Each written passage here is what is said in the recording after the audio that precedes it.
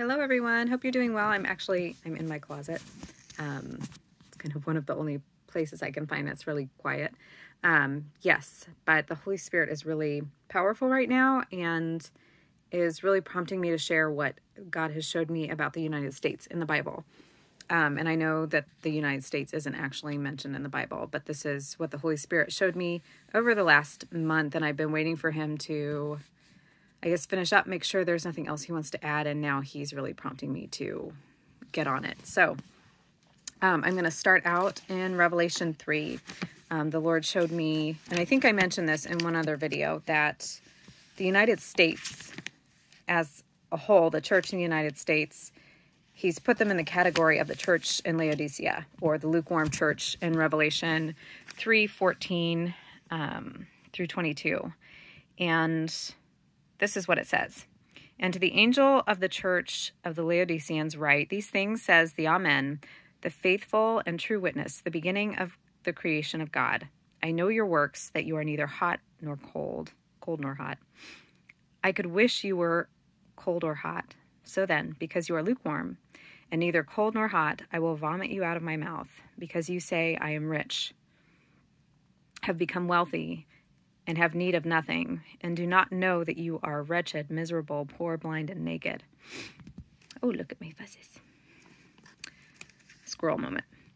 I counsel you to buy from me gold refined in the fire, that you may be rich, and white garments, that you may be clothed, that the shame of your nakedness may not be revealed, and anoint your eyes with the eye salve, that you may see.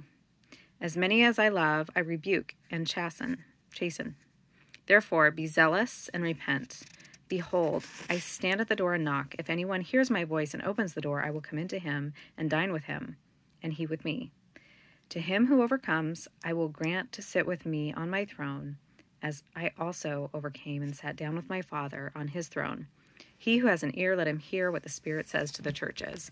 Now, the church in Laodicea, they're the lukewarm church, and the interesting part is their water supply was actually lukewarm. They didn't have a good water supply, so they had to bring in their water through these terracotta pipes from a long ways off, and when the water got there, it was lukewarm and kind of gross, sometimes contaminated, so they were very wealthy and they were very comfortable in their wealth, but they were missing the water, and the water for us is the Holy Spirit, that water that wells up in us eternally, and that's really what's missing in the majority of the churches in the United States. And I'm not talking about all the believers in the United States, but certainly a huge amount of them. And this is becoming more evident as believers are waking up. Those 10 virgins are waking up, and the true believers are waking up, and they're really, really hungry for the whole Word of God. I was at a family gathering tonight for my sister-in-law's birthday, and they were talking about how watered down and just blah the spiritual food is at their church. Like, Jesus isn't even mentioned. It's like a motivational speech. That's what it's like. And I'm hearing this from so many people. And it was like this for us at our church. Thankfully, our pastor is becoming aware of that and actually doing something about it. I think a lot of pastors have just been in this constant routine, and they just need to snap out of it. Some of them won't. But many of them will. They just need to wake up as well, because they're just like us. They need to wake up just like we do. So yes, so that's where we're at. And the Lord is telling us to pay attention and change that, to change our clothes, to realize that we've been missing the Holy Spirit all of this time, and we've been missing the whole Word of God, and we need to get back to that. So really be reading your Bibles. So the next thing that the Lord showed me was in Matthew 21, verse 43. So Matthew 21, verse 43. This is interesting. So this is right after the parable of the wicked vine dressers. And these vine dressers, there was a master and a landowner who planted a vineyard, and he put a hedge around it, and he hired these vine dressers to take care of things, and they didn't. And so he sent his servants to collect his share, and they beat them. And then he sent some again, and they beat them. And then he finally sent his son, who is Jesus, and they killed him. So this is what he says in verse 43. He says, therefore I say to you, he's speaking to the Jewish people, The kingdom of God will be taken from you and given to a nation bearing the fruits of it. That is the United States. And whoever falls on this stone will be broken, but on whomever it falls, it will grind him to powder. And the stone is Jesus. The stone the builders rejected that has become the capstone is Jesus. Now, that does not mean that God is not going to fulfill his promise and renew his covenant with Israel. He will reveal himself. They will know that Jesus is the Messiah, and they will come back to him. So that's not what this is saying. But Jesus went to them first. He went to the Jews first, and they rejected him. And because they rejected him, he said, the kingdom of God will be taken from you and given to a nation bearing the fruits of it. And the United States is responsible for spreading 2/3 of the gospel around the world. Not in a fraction, not like only part of the gospel, but the gospel that has been preached, the majority of it has been from the United States of America. That is what God founded this country on. That is why he made us a nation. It's incredible. It's incredible. So I'm going to take you to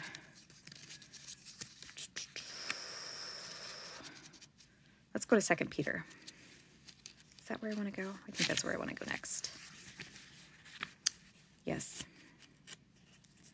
Dun, dun, dun. Or is it Amos? I'm going to go to 2 Peter. Okay. 2 Peter 2. Here we are.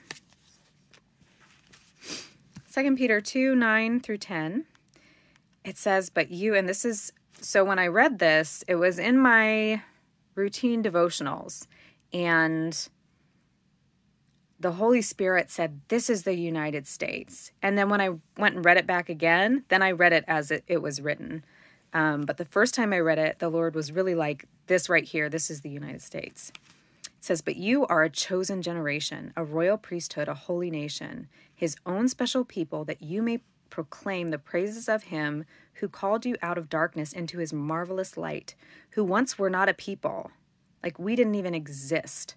Our nation did not exist because we're made up of so many nations of the world, but are now the people of God, who had not obtained mercy. There was no mercy from where our founding fathers and the pilgrims came from, but now have obtained mercy. Beloved, I beg you, as sojourners and pilgrims, abstain from fleshly lusts, which war against the soul, having your conduct honorable among the Gentiles, that when they speak against you as evildoers, they may, by your good works, and I know he said to the Gentiles, so he is speaking to a Jewish audience, but the Holy Spirit was impressing on me that this was for the United States. So that when they speak against you as evildoers, they may, by your good works, which they observe, glorify God in the day of visitation. Therefore, submit yourselves to every ordinance of man for the Lord's sake, whether to the king as supreme or to governors, as to those who are sent by him for the punishment of evildoers and for the praise of those who do good. For this is the will of God, that by doing good you may put to silence the ignorance of foolish men. As free, yet not using liberty as a cloak for vice. We are free, but we are peaceful. But as bondservants of God, honor all people, love the brotherhood, fear God, honor the king. We're supposed to live at peace with everyone as long as it's up to us, as long as we can. And that's what we need to do right now. God is still working. He's doing something big this week. I can feel it in my spirit. I don't know what it is. He hasn't revealed it to me, but my spirit is like all full of excitement and anticipation. So I'm looking forward to what he does. So now we're going to go to Amos 5. And this is a word that the Lord is speaking to a lot of the corrupt politicians, the corrupt leaders, the people that are involved in all the corruption in this country right now. Amos 5:10. I don't know how far we're going to go. We'll see. We're going to start Amos 5:10. It says, they hate the one who rebukes in the gate, and they abhor the one who speaks uprightly. Therefore, because you tread down the poor and take grain taxes from him, That's what these politicians are doing.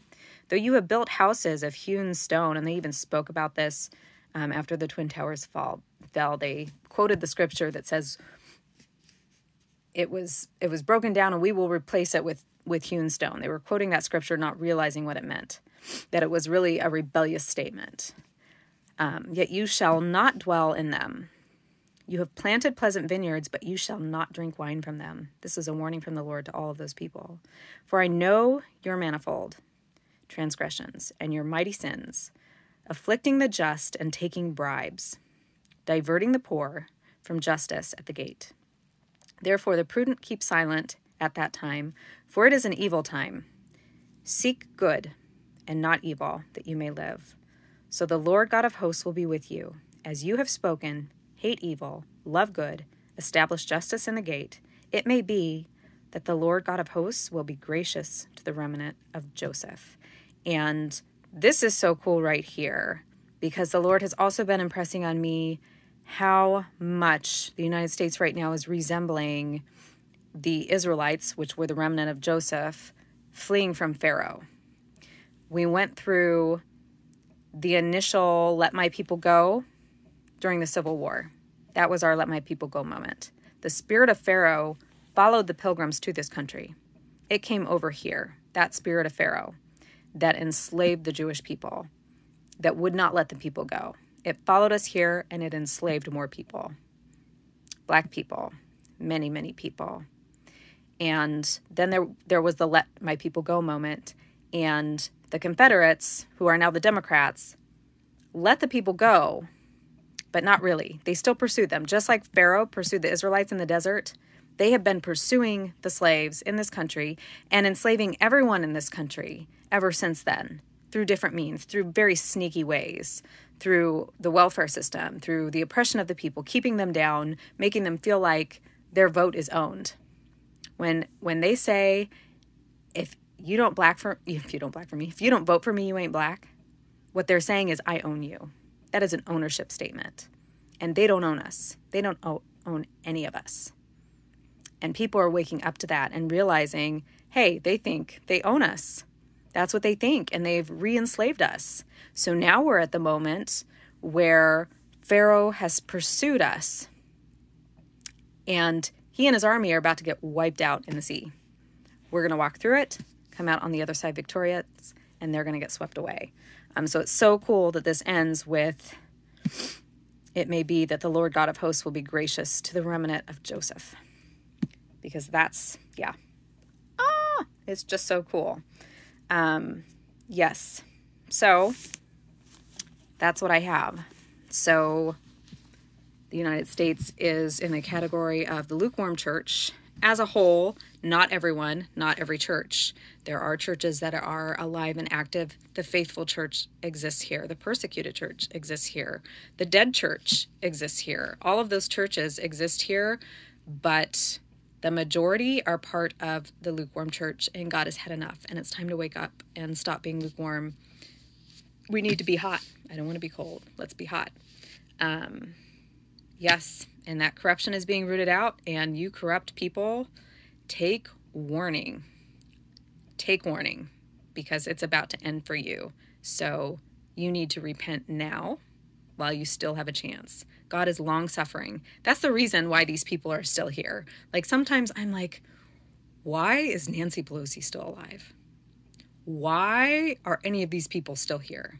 As old as they are, as old as George Soros is, why do they still exist? Like, why? And I was thinking about that, and it dawned on me that it's because God is merciful. He's long-suffering. He doesn't want anyone to perish, not even them.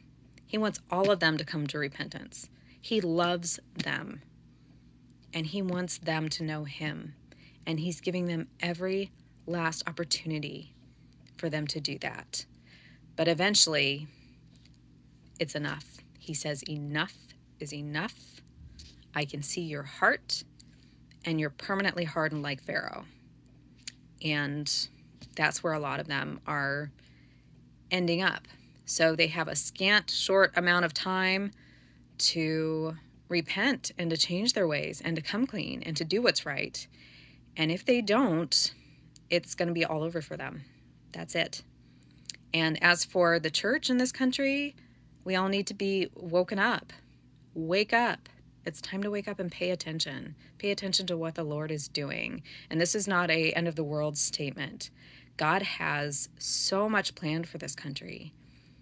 It's so incredibly exciting when he gives you that vision, when you're able to see what he's doing, when you realize that this death in America of this old system, of all this corruption, and what seems to be this country dying, is going to point to Jesus when he resurrects this country.